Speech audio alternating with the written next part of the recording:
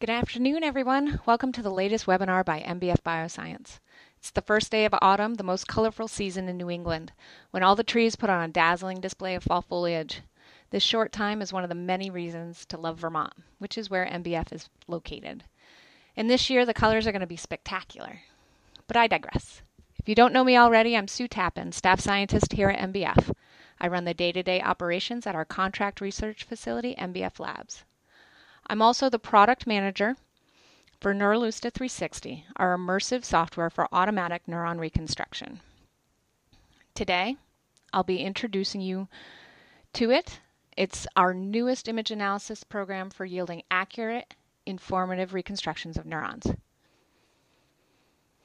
You're likely familiar with Neurolucida, our flagship product. It was introduced in 1989 and it revolutionized the field of neuroanatomy by digitally representing the structure of neurons in 3D. From its inception, MBF Bioscience has been a pioneer in developing and improving microscope and computer-based scientific research systems. Neurolucida has continually evolved as a powerful system that has been cited in over 5,000 research papers. Neurolucida was originally developed for tracing at the microscope, first by looking through the oculars, and then by looking at a monitor with a live digital camera image. Thus, the way the image data is presented within the program is consistent with this view from the microscope. You create trace data by navigating up and down through the image, one focal plane at a time.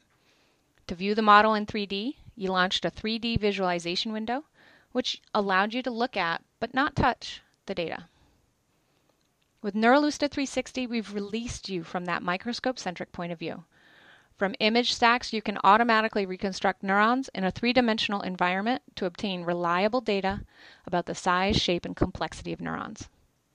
You're able to interact with the 3D image to dynamically change your view while simultaneously tracing or editing your reconstruction. This is really intuitive. Neurolucida 360 works with 3D and 2D images acquired with confocal, 2-photon, light sheet, and epifluorescent microscopes or slide scanners. It also operates on image data acquired with a brightfield microscope. It is designed from the ground up to excel at handling very large images, such as whole slide images or images of tissue cleared with clarity, scale, iDisco, any of those methodologies. On the left, you'll see an experienced scientist creating a reconstruction using Neurolucida. On the right, the same person is reconstructing the same neuron in Neurolucida 360's 3D environment. To reconstruct, it's often as simple as find the soma, click it to reconstruct the soma volume. Locate a dendrite or axon, and move your cursor along it. The algorithm will find the thickness of the process as it traverses the image volume. Edits can easily be made in the 3D environment. Simply put, Neurolucida 360 allows you to collect more data in less time. So what can Neurolucida 360 do? It provides tools for automated, interactive, and manual reconstructing and modeling of trees, somas, spines, and synapses. Today, I'm going to demonstrate each of these functions, and we've got a lot to get to if I'm going to show you any of these in any depth. So let's get to it. First, let me describe the system that I'm using. I'm using a Windows 7 64-bit 3.2 gigahertz PC with 24 gigs of RAM and a 4 gig AMD Radeon R9 380 series graphics card. It's a bit of a mouthful, but what I'm trying to provide you with is an idea of the computer that I'm using. It is not a massively powerful machine, but it's not the clunker from 1985 either. Depending on the size and complexity of the image data that you're going to be working with, you may want to have more system memory. Basically, the more RAM you have, the better. Neurolucida 360 is a graphics-intensive program, so the performance of the software is impacted by the system that is running it. You can contact us to help you determine if your PC will be suited for running Neurolucida 360. We're happy to help. Okay, so let's get right to it. I'm going to switch to Neurolucida 360 and we'll start reconstructing our first image stack. So I already have it launched. So Neurolucida 360 is typified by this immersive 3D window that I'm moving around here. It is within Neurolucida itself, so you have the powerful program, Neurolucida, behind you to add even more context and data to your reconstructions. Neurolucida 360 allows you to have that 3D immersive environment for working within. So I'm going to load an image set to get started with. And very importantly, you want to make sure that the image scaling is correct when you load the image data. If you want any metrics out of your reconstruction and you want those to have any meaning, of course they need to be representative. So we're going to load the file, and you can see that there's 512 image planes through this volume. This is actually a subset of a cleared specimen with a scale. And so here are the cortical neurons from that region. So it's a single field of view. In Neurolucida 360, you can see that you can automatically start interacting with and navigating through your image volume really quickly.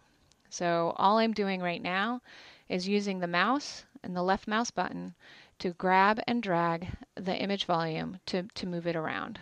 To zoom in and out of the image volume, I'm just using the scroll wheel. And finally, you can pan from side to side by holding down the Shift key. Up along the top, I'll go through these settings really quickly. The first one is the reset or home button. And so if you'd like to view the image data from the perspective as it was captured on the microscope, you can just select it. The next four icons are typical. You should recognize each of these. It's everything from new tracing to open an image file. The next four represent the views that you're able to specify in Neurolucida 360. So the 3D volume view, and then 3 projection views, XY, XZ, and YZ projections. This next icon here allows you to see all 3 together. And so you can zoom in and pan and shift any of these projection views. The next 2 are how to navigate within the image volume itself. The first one is a simple rotation, and the one to the right is a pivot point. I'm going to be using this a lot when I start doing some reconstruction, so I'm just going to skip over that for the moment. The remaining ones, the camera is a snapshot. Hide and show tracing. This is handy to confirm that the reconstruction that is being done automatically for you is something that you agree with. It also allows you to just see the image data that you've loaded rapidly without being obscured by the trace data. Location, and then your help icon. So let's create some data. So I'm going to get a nice off-angle view of our volume here.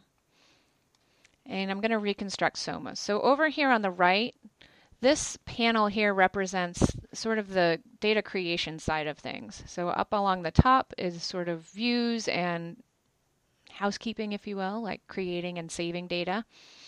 But on this side, we're going to actually have the tools present to allow us to make structures. So first, let's create some Somas. So I'm using the scroll wheel to size my cursor. If you can see, there are axes, boundaries that change shape as I move the scroll wheel up and down. And that is just giving the algorithms a bounding box to search for the Somas. And as I select Somas to reconstruct, you can see that they're being created in any of the views and being translated to all the other views. And so you can, this is actually kind of addicting. You can do this sort of all day long. And so if you want, sometimes I use these projection views to keep an overall global view of what's going on. It's kind of similar to the macro view, except you can also create data inside it. It's pretty cool. So this is how you would create individual Somas. So this is what we call click to detect. You can detect all Somas, but that's going to take a little bit of time, and I want to get right to tracing this spaghetti of all these apical dendrites from these cortical neurons. So I'm going to move over to that. So let's take a step to the right and we're going to take a look at the tree reconstruction. We have 3 methods for tracing trees: manual tracing, interactive tracing, and fully automatic. I'm going to start with interactive tracing.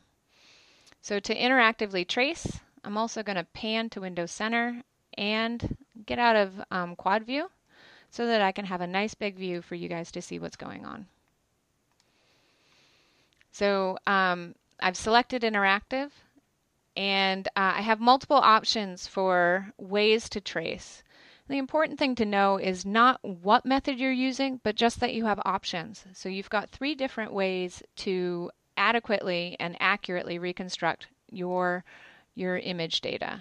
And the different algorithms will perform differently depending on the complexity of the scene, so what's going on in the image itself. And so once we get started, you can see that I get these bubbles which show me the path that the neuron or that the algorithm is finding for this particular segment. And I'm going to confirm it and come down and trace as we go through all of these different segments. And so you can rotate the segments here and change your view as you trace. Okay, we can switch. So you saw that Reber's crawl had that issue when the image data got a little sparse and spotty. Directional kernels is actually a pretty good algorithm to switch to in that situation. So let's continue with Reber's crawl and just see if we can uncover another situation for another dendrite where it makes sense to switch algorithms. If not, that's okay, but just know that that's a possibility. Okay, so I'm focused on my tracing here, and you can see that you can make your changes and your tracings at whatever perspective is helpful to you to see what's going on. Okay, oh, here's an example of switching to directional kernels.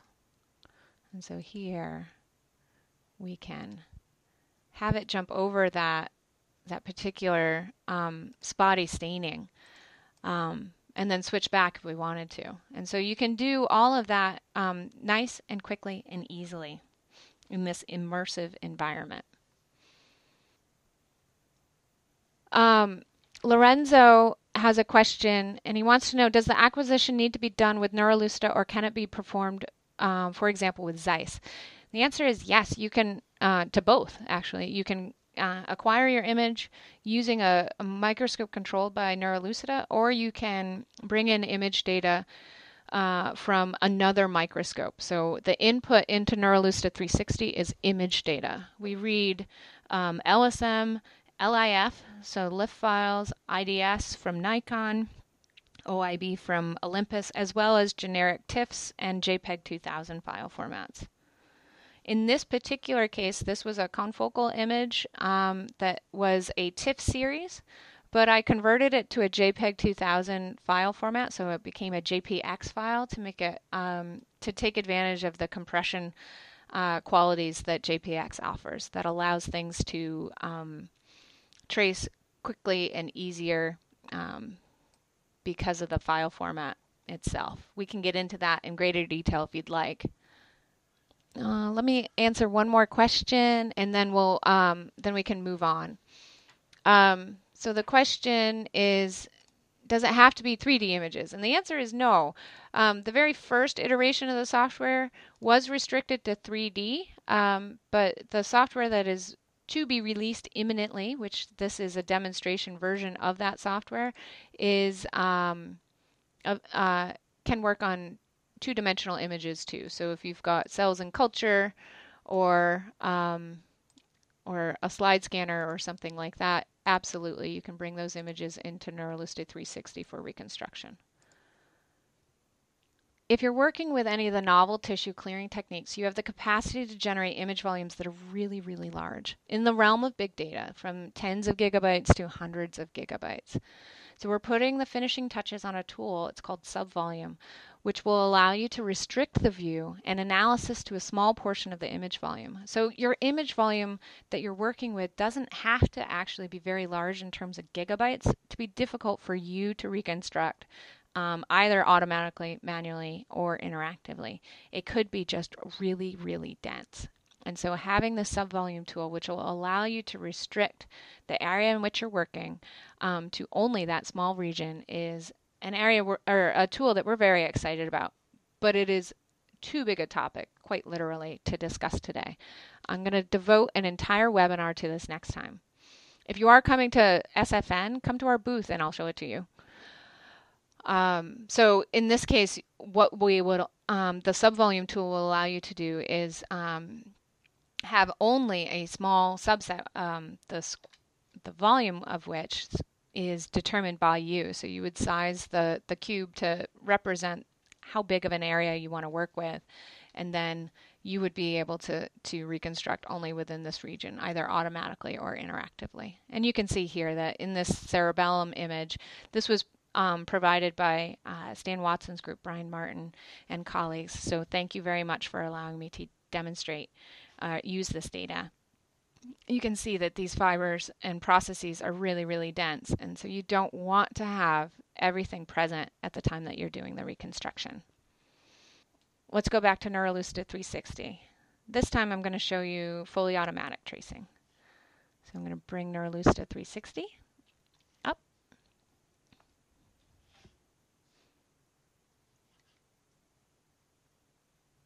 Okay. Now I'm going to load another stack. So back to the topic.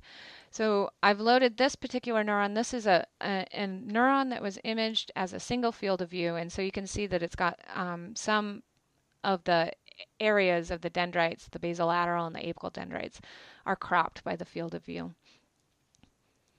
But if we want to reconstruct it, we'll start with our soma. And so previously I showed you the interactive tracing tools. This time I want to show you fully automatic. And so when you select fully automatic, you have two methods. So previously with interactive we had three methods. Right now we have two integrated for fully automatic tracing. So I'm going to select voxel scooping. And your strategy for reconstruction may be different than how I like to approach things, but I always like to hit the button, see what I get, and then make adjustments as necessary. So I always like to hit the shiny buttons first. So I'm going to hit the blue button called Trace and let the software do the reconstruction. You can see that it reconstructed nice and quickly, but it didn't get everything exactly right with these default settings. So there's two strategies that you can employ. One, you can go in and make adjustments to the settings, or in this case, because the reconstruction is really quite good, except for a few places that might need a little cleanup, this gives me a great opportunity to demonstrate some of our editing tools. So let me show you that. So to edit, if you've used Neurolucida in the past, you know that editing in 2D, when you have a complex structure, can be a bit complex, to say the least. One of the best things I think about Neurolucida 360 is the ability to edit your reconstruction quickly and easily. And so in this case, you can see that this segment didn't get traced and connected properly as a tree structure. So I'm going to zoom in. So I'm in edit mode, and I clicked the connect button right here. And so now what I'm going to do, well actually let me show you pivot point. So pivot point allows you to specify the center of rotation. This is wonderful when you're trying to get a closer look at a very specific spot. And so now I'm going to connect my two segments together so that this tree is correct. It's as simple as that. There's no right clicks, there's no complicated changes that have to be done. It's just easy peasy.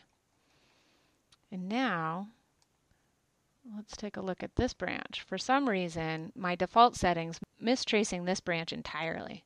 So let's just switch back to trace mode and interactively trace it. So we can do it in voxel scooping just to keep everything consistent. Or if you wanted, you could switch even while you're tracing to Reber's crawl or directional kernels. You can see that as I'm tracing, instead of this right-click option to splice and connect and all of this, when you're tracing, if you mouse over where an existing tree already is, you can see that I get this connection point that appears. In this case, it's blue because of the tree that's yellow.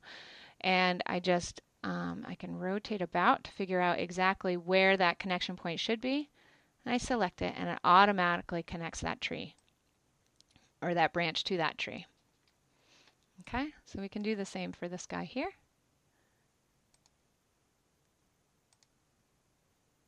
And finish things up. Okay. Okay, so the point of morphometric analyses is to create a reconstruction of your neuron with the desired degree of accuracy. And so you can come through and make any other changes that are necessary until it looks exactly the way that you want. You can adjust the thickness of individual points to have it match. You can turn on and off the tracing so that you can see how accurately the reconstruction actually is. And this is really pretty fabulous. And then finally, you can also even adjust the trees themselves so that you can see the trace data and the image data simultaneously. You can do it while you can see the full structure of the tracing showing the thickness, or you can even switch to wireframe so that you can just quickly and easily see what's where. So this is similar to display thickness in Neurolucida. I'm going to show you now the analyses that can be done in Neurolucida Explorer. So Neurolucida Explorer is our software program that's where all of our metrics are done, all of our analyses. And so you'll load your reconstruction. So this sort of cooking show, I've already got it done. And here's our reconstruction. You can do shoal analysis. And you can specify the radius, and you can see that the shoal analysis is quickly and easily done. In addition, you can do any number of branch structure analyses. Neurolucida Explorer has been around since Neurolucida was created, and so through feedback from researchers like yourselves, we have added analyses as you've requested them. So as you're encountering your particular research question, you need a way to describe how this neuron is different from that neuron. Our analyses have grown through the years, and it will continue to grow. So as you determine new information that is important to you, we're happy to add those analyses to Neurolucida Explorer and make your research faster and better. So there's a question about resolution and magnification, so what you should use. I'd like to just take a sidestep to talk about your image input to the software for reconstruction. That question was covered in our previous webinar, so if you want more detail, just go back to that webinar, because that webinar I did with Dara Dickstein from the ICANN School of Medicine, and she did a really great job of describing how to fill cells for reconstruction and how to consider the application for reconstruction when you're doing your imaging. But in short, your resolution that you need for an adequate reconstruction depends on the complexity of the structures that you're looking to reconstruct and how big they are, right? So how many of them are they and how close they are together in Z, for example. So if you're doing a simple neuron reconstruction, you can tolerate a lower resolution acquisition. So say 40x magnification with a step size of about 1 micron. If your dendrites are very close together, or you're also interested, say, in spines or synapses, you're going to want to image at a higher magnification with a smaller step size. So increase that resolution so that you can really tell where these processes are going and where the spines actually are, for example. And so in that case, if you're looking at spines or synapses, I would recommend 100x for your imaging and a very small step size of 0.5 or smaller for sure. There's a question asking if the interactive method, the semi-automated, are those bubbles connecting to themselves or do you have to guide them? It's a little bit of both. So you provide the path, so you provide the direction, and the algorithm will walk along the dendrite, showing you where the algorithm is identifying the dendritic structure for tracing. You can modify that based on your mouse position, and you can click to place points to set your position as you go. Before I go on, I just want to make sure everybody understands the difference between Neurolucida 360 and Neurolucida Explorer. So Neurolucida 360 is where you create the data, and Neurolucida Explorer is where you understand the reconstruction, so the metrics and the math behind the reconstruction that you've created. So all the math and all of the analyses are done in Neurolucida Explorer. It is a companion program to Neurolucida and Neurolucida 360, so it is a part of your package, but we just do all the math in a separate program. Arcana, I would really like to see if you can reconstruct an axon during the webinar. So my last image actually has an axon in it, so I'll make sure that that's what I reconstruct. There are so many questions. It's really pretty fabulous. So keep sending them in. I really appreciate it. And I'll try to answer them as I go along. One last related question is about the resolution issue is, well, if you're acquiring images at 100x, is it possible to stitch images with Neurolucida, or do you need something else to do that?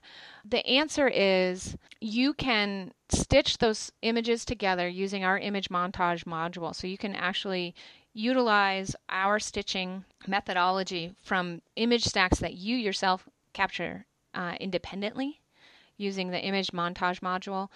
Conversely, you could create what we call a virtual tissue, an image montage that's created by the software, where the software directs where the microscope actually moves to collect those images.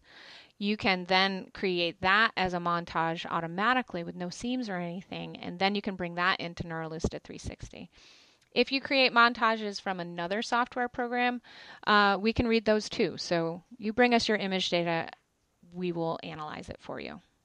Okay, on that note, we've got to get back to the demo. So I'm going to bring up Neurolucida 360, and now we're going to do spines. So let me load, again, the scaling. So this is a spine image. It was imaged at 100x with a little bit of a zoom on the confocal. So the lateral resolution of the image is 0.05 XY, and the Z step is very tiny, as you can see, at 0.1. This image was then deconvolved before it was brought into the software for analysis. So you can see that it's really nice, crisp, and clean. Okay? So we want to reconstruct those dendritic spines. We want to model those spines. And so to do that, we're going to model the dendrite first. And in this case, previously I told you that I like to click the trace button, see what it gives me, and then make adjustments as necessary. But I'm going to walk you through some of these settings first. So we're going to display the seeds. So these seeds are starting points for the algorithms to know what to trace and what not to trace. Okay. We can refine the seeds, and then we can even remove seeds that are over areas that we don't care about. Okay, you can also add seeds in if you'd like. So you can come in here and add a big seed there to represent that thickness of the dendrite if you'd like. And then here's the kicker. So in this case, we've got seeds being found on all of our dendritic spines, which makes sense. The seeds are just starting points for the algorithm, but I'm only interested in tracing the dendrite. So I'm going to utilize this feature right here. So you're going to remove any traces that are smaller than a set value. So I'm going to set that to something bigger than my biggest spine. So in this case, I'm going to set it to 10 microns. Okay. And I'm going to hit trace. And we've got our dendrite modeled. Okay. Now let's switch to spines. So we went from the tree reconstruction to the spine modeling option. So just like in the other areas, we've got different settings. The outer range is how big is your biggest spine. So how far out from the surface of the dendrite do you want to look? The minimum height is your smallest spine. So anything less than 0.3 microns from the surface of the dendrite is not going to be considered a spine. It will be ignored. The detector sensitivity, again, is looking for that what's foreground and what's background. So what's a spine and what's not. And minimum count is how big. Okay.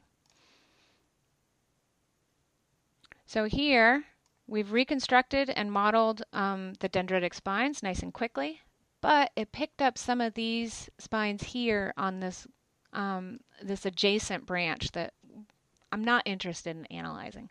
There's two ways you can deal with that. One, you can just delete these spines and carry on with your day, or we can make an adjustment to this outer range. So I'm going to set it to 2. I'm going to clear all these spines and detect it again. And look at that.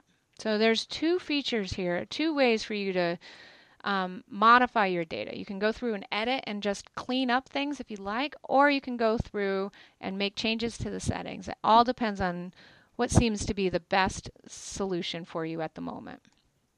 Right now, the spines are colored to indicate that they're individual objects.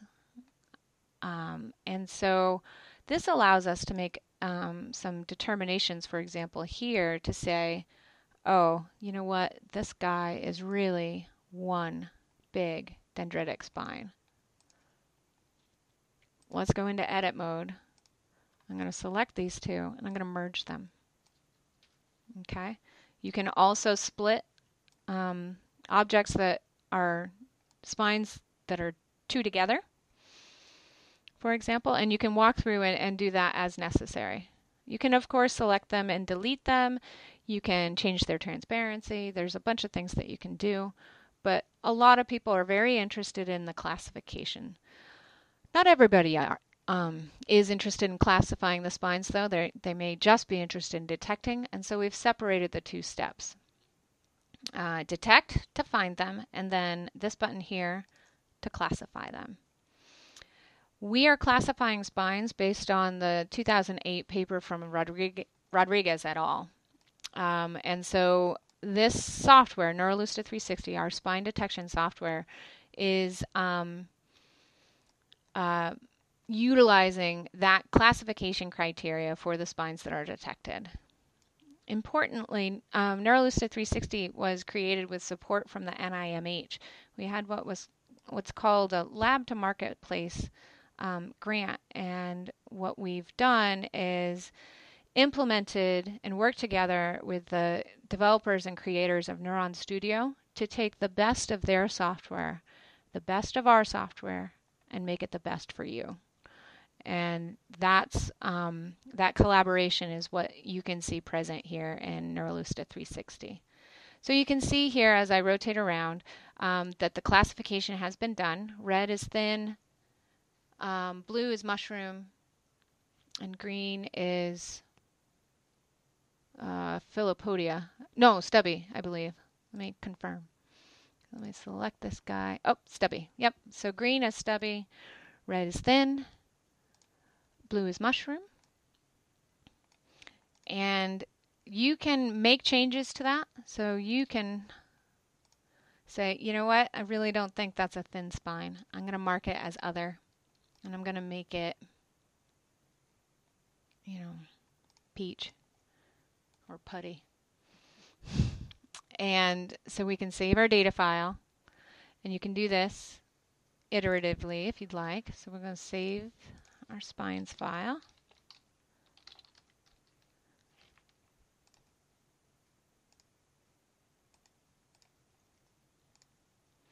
And bring back up Neurolucida Explorer so I can show you the analyses that are present.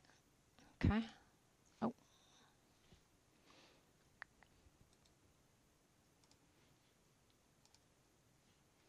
Okay, so Neurolucida Explorer. I'm going to bring up our spines data file. So here's our reconstructed dendrite and all of the identified spines. And now we can look at the branch structure analysis. And now I want to focus on the dendritic spines. So I switch to the Spines tab and select dendritic spines and spine details. And you can see that the data that comes up is pretty extensive. So let me just walk you through it just a little bit. First, we start off by telling you what branch it was on. So what tree and then what branch. In this case, we're only looking at a small segment, so there really is no branch order. If you had a very involved neuron montage imaged at 100x where you had all of the ability to know what spine was and what distance it was from the soma, we would keep track of that for you. The spine type is listed next, and so you can see here's that spine that I labeled as other, and you can see that I made that choice, and so it's listed as a manual under assigned type. All the other ones are automatically determined based on the classification settings that were present in the software, adapted from that Alfredo Rodriguez et al. 2008 paper.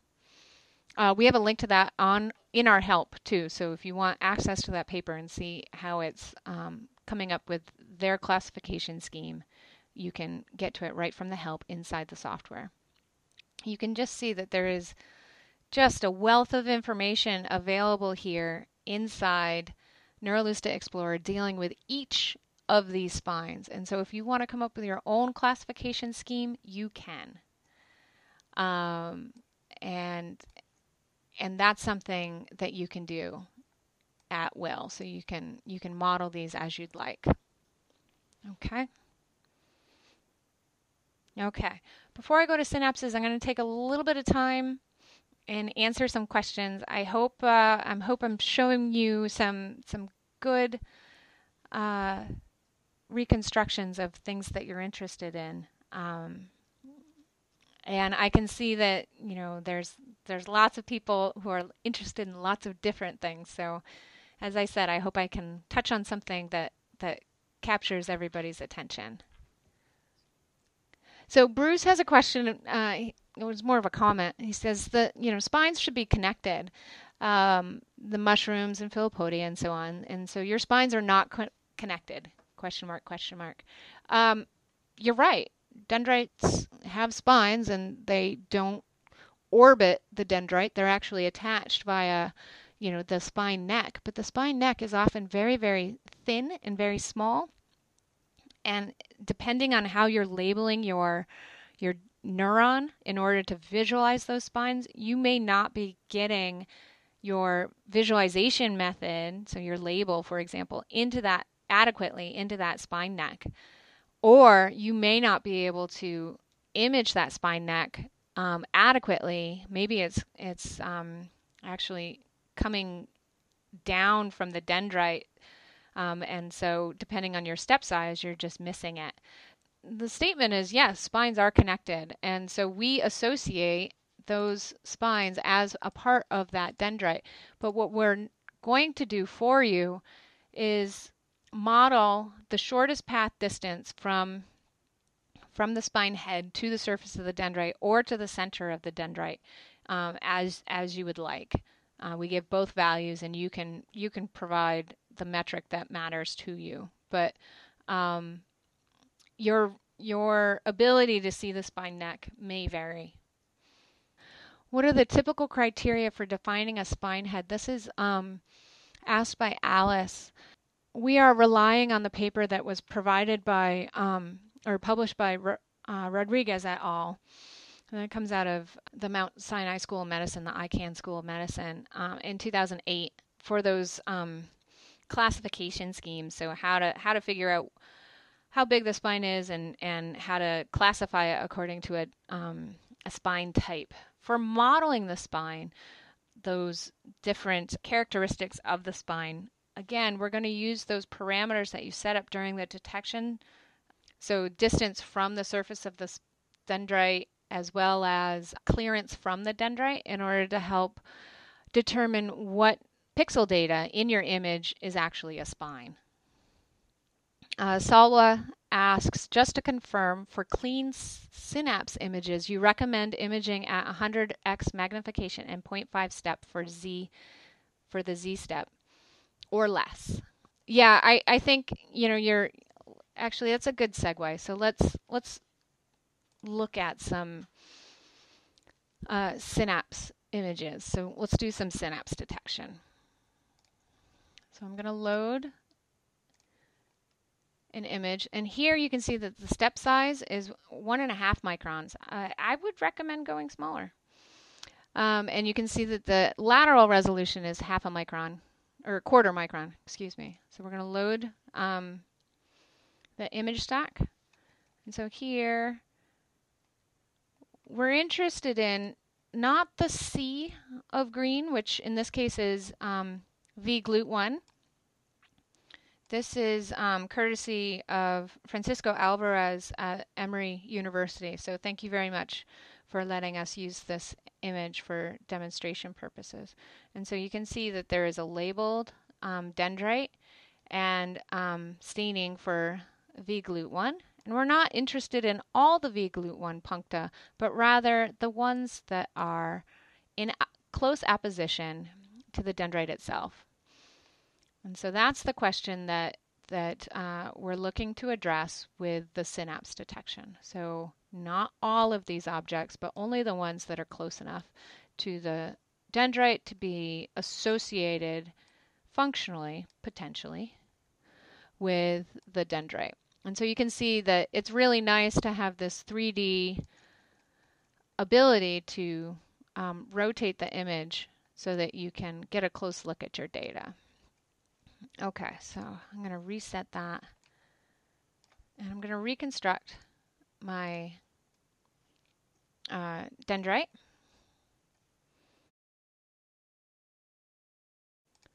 I'm going to do it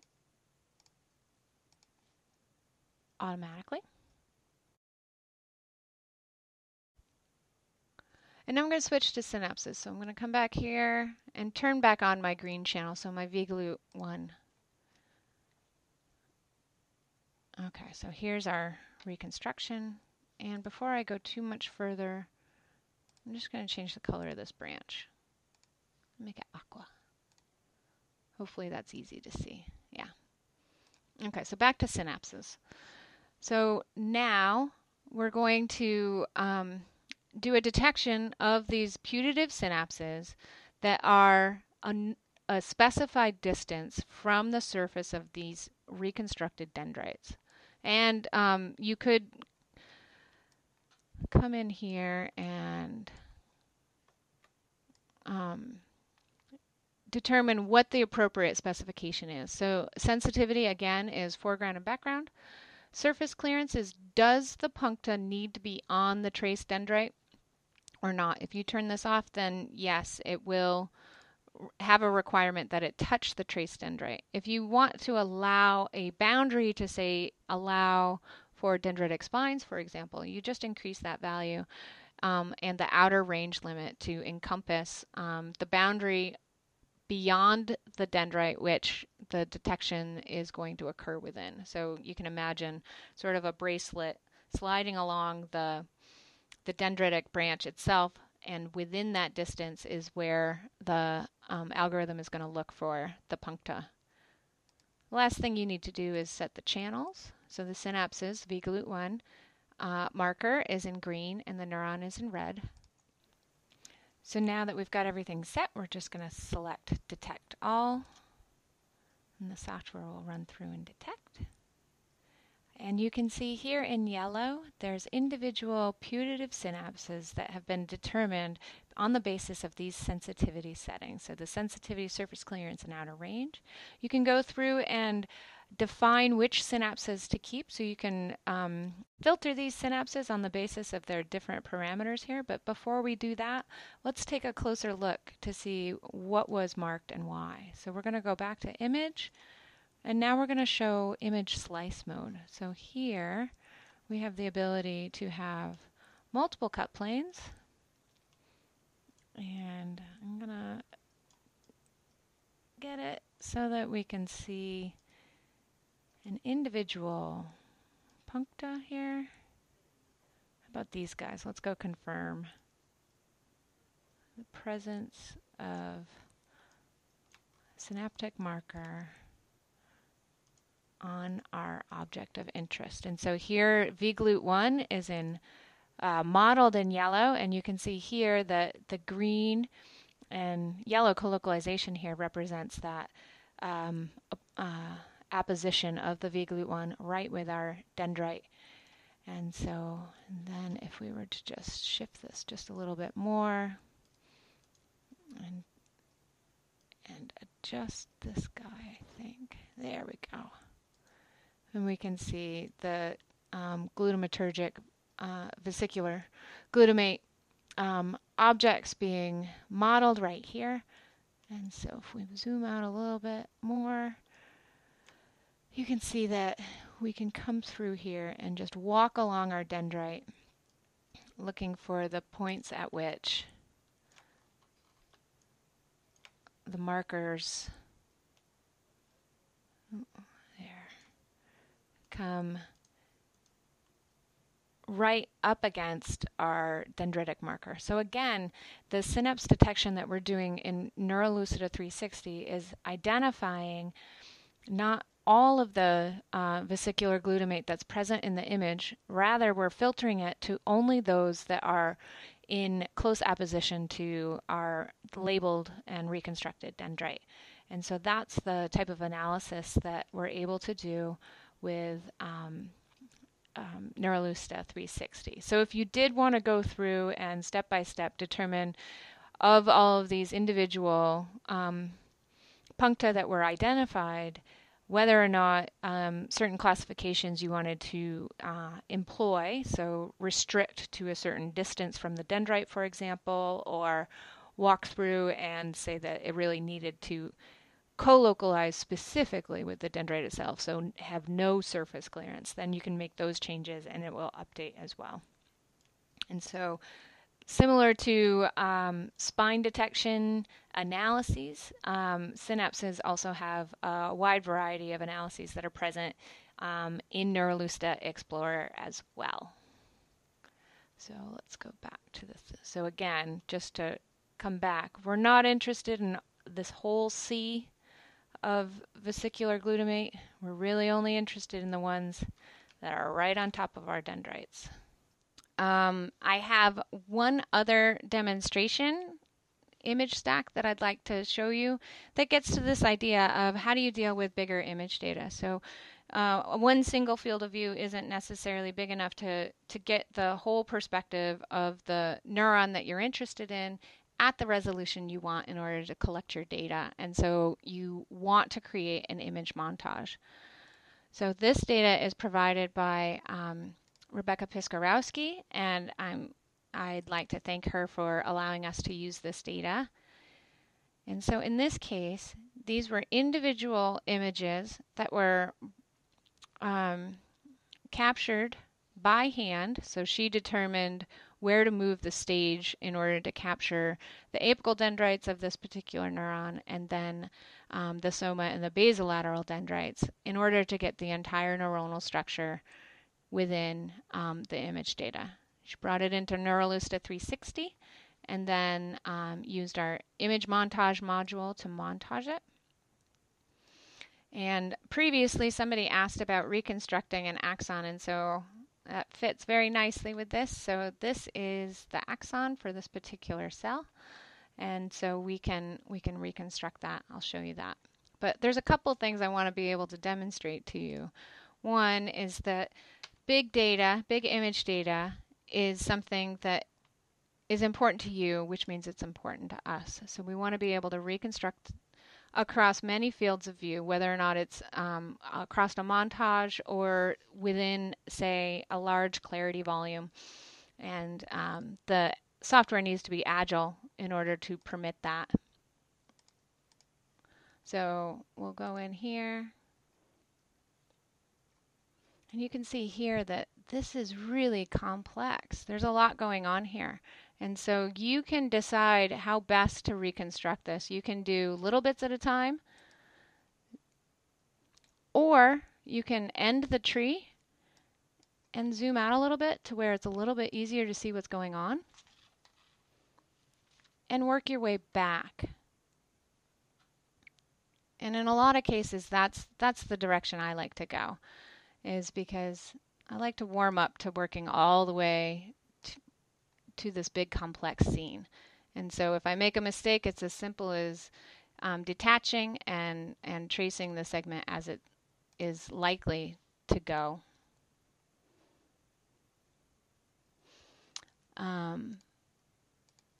And you would work on your reconstruction either automatically or interactively.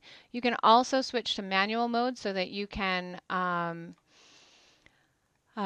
make the tracing be exactly the way that you want it to. And you can trace across these image volumes. So that's one thing that I really want to show here. So we can trace these fine volumes here in these image boundaries. So at the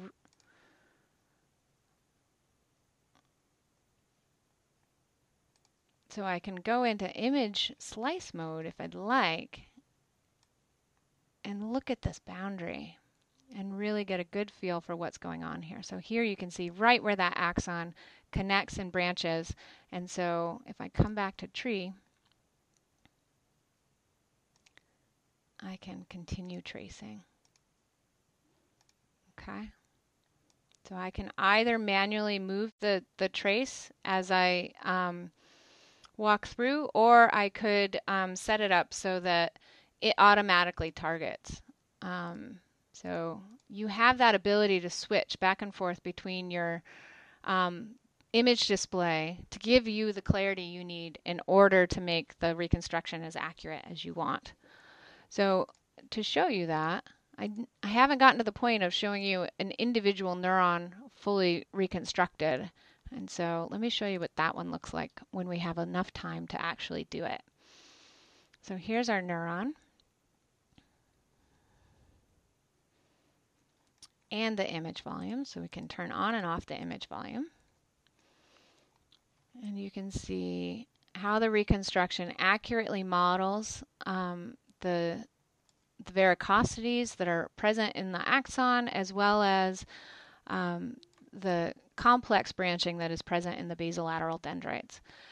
And one thing that we're implementing for Neurolucida 360 is this ability to create a really crisp and clean model that you can use for your presentations, whether it's your poster for your SFN abstract, your thesis defense, or that publication to Nature that you really want to have nice, crisp, and clean and gorgeous. And this is something that we're implementing now, a high quality model that just demonstrates the reconstruction as a whole rather than the sum of its parts. So now let me provide a quick summary of what I've talked about today. So Neurolucida 360 provides intuitive and comprehensive tools for analyzing image data to extract neuronal morphology. These data analyses are provided by Neurolucida Explorer. And as a reminder, a powerful computer containing a modern graphics card is recommended. If you are coming to the Society for Neuroscience annual meeting, please come see us. We're right on the main aisle. And it is just, we're at the corner of the posters and the main aisle. So you just walk past the SFN booth, come all the way down to the posters, and you can stop in and see us. If you'd like to get a demonstration of any of our software products, including Neurolucida 360, you can stop by the booth and just sit right down and get a demo. Or if you've got a really packed schedule, which I know is so easily to do with those fabulous management software for figuring out which of the 10,000 posters you're going to go see, make arrangements now to schedule a demo or to meet with one of us individually. You can reserve your time by going to this website here, mbfbioscience.com/sfn-demonstrations. This just gives you a way to put us in your calendar if you so choose. One other thing to add to your calendar for the Society for Neuroscience meeting is that we're giving a symposia. We're presenting 2 research posters and hosting a symposia on Sunday evening. So the NIH has identified the need to enhance the reproducibility of biomedical research. This symposia is designed to provide an overview on how unbiased stereologic methods enhance the reproducibility of quantitative results to propel bench-to-bedside therapeutic development. I hope you'll join us for this discussion of quantitative microscopy, and refreshments will be served. If you'd like a free trial of Neurolucida 360 or any of our other products, you can contact us by sending us an email, giving us a call, coming to see us at the Society for Neuroscience meeting, or going right to this website right here and inputting your information. We're happy to get you hooked up. We'd like to see you using our software. Thank you so much for your attention. I really appreciate your attendance, and I look forward to seeing you at the Society for Neuroscience or via email. I'll stick around for just a couple of minutes more to see if I can go through some of these questions, because there were so many and they were so fabulous that I'd like to address a couple. But thanks again for your attention. Lorenzo wants to know how reliable Neurolucida 360 is with lower quality captured images. I assume you're asking about lower resolution images, so larger steps between images if they're image stacks, or a lower power objective, say 10x instead of 40x. Your mileage may vary. It depends on how complex the reconstruction is needed.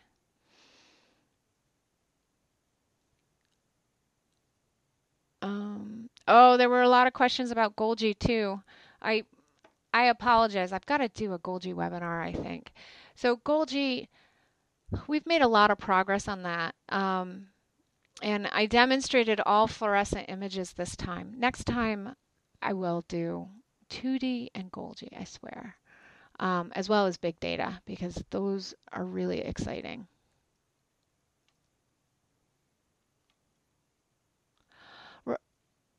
Rafal has a question about how to reconstruct a series of axons traversing the lesion site in an injured spinal cord. For example, serotonergic axons if their somas are not seen because they are far away, rostral to the lesion site. That's perfectly acceptable. All you need to do is just trace the branches that you see. So trace those axons as they traverse, either automatically, interactively, or in combination with assisted manual. I think that would be something that would be very applicable to Neurolucida 360. If you have image data, let's talk. Let's do a demo, and I can show you how it will work with your stuff.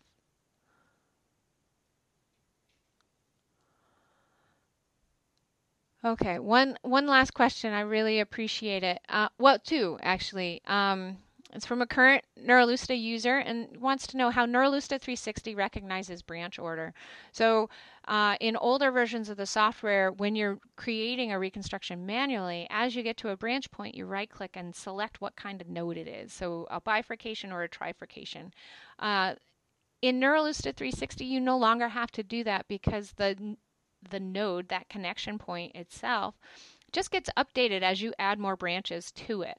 So as you're tracing back and forth along the neuron, this position, as you add that branch to it, just gets added in. And so you no longer have to do that right click to say bifurcation, trifurcation, and make note of it. If you are tracing something really complex and you yourself want to keep track of that, you still have that ability. You can, in interactive mode, you can right here uncheck this box. If you do, then when you're placing endings, or when you right click, you will have that option to select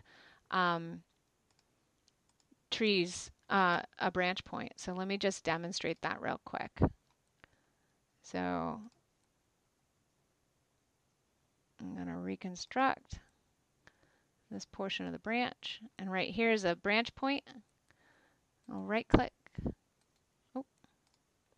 I'll right click and select bifurcating, trifurcating node as desired, or just place an ending.